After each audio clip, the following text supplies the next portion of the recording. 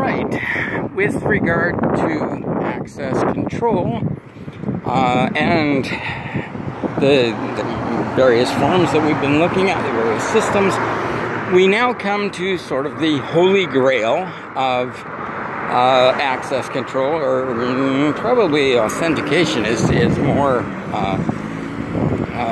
where this lies, and that is single sign-on. We want to be able to reduce certainly the number of passwords that people have to remember, the number of tokens that they have to apply to any situation, but primarily we want to reduce the number of sign-on events of whatever type, the number of authentication events that are required in the course of normal work. A normal working day. We come in, we sign on, and we have access to whatever we need. And the authentication system should be able to deal with the approvals, the authorization, the accounting, everything that is turned on that, and the authentication that has been done, possibly supported by secondary authentication, which does not involve the user in additional work or interruption of their work or tasks or memorization or additional cards, keys, whatever. All of that is handled by the authentication systems after they have signed on once. This is, as I say, sort of the holy grail of particularly authentication, but in terms of access control in general. And we have 4 basic requirements for any single sign-on system. I suppose before I get into that, I should mention an awful lot of companies are willing to sell you single sign-on systems, which are not really single sign-on. There are an awful lot of systems that will sell you a single sign-on system as long as everything that you're running runs Unix. A single sign-on system as long as everything you're running runs Windows. They will say they're a single sign-on system, but they do not address everything you can possibly have or work with, and in particular, they do not deal with legacy systems. And that is,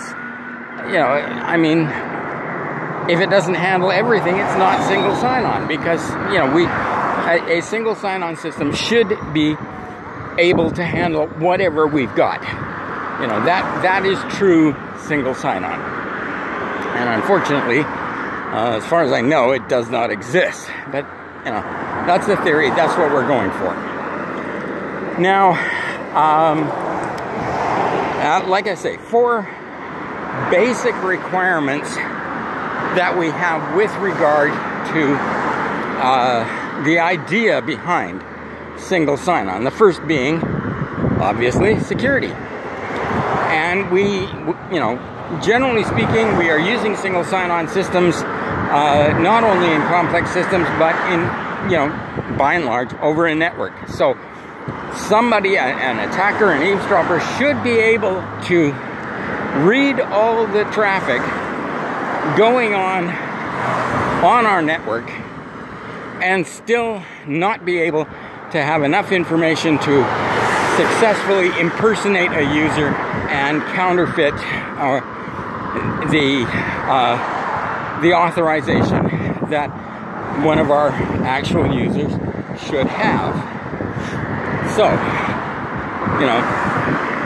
very often we're looking at encryption of some type in terms of transmitting the various authorizations, the authentication that may be going on with regard to this single sign-on system.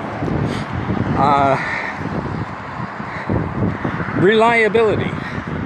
We have to be able to rely on this. After all, you know, this is security. This is something that is dealing with our authentication, our verification that this is a legitimate user, that we will be able to provide them with access. You know, we have to be able to rely on this system, and it's going to be available anytime users wish to use resources on the system.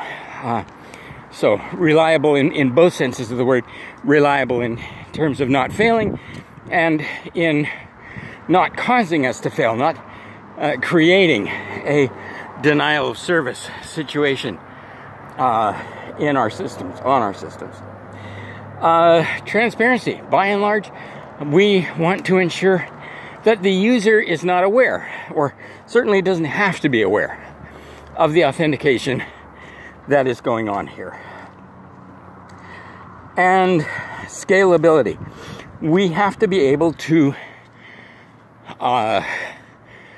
address a number of users, a number of systems that may be required. You know, all of our work should be handled on that. The size of our company, the number of our systems, the number of different authentication events that may be taking place on ours. And next time we will look at,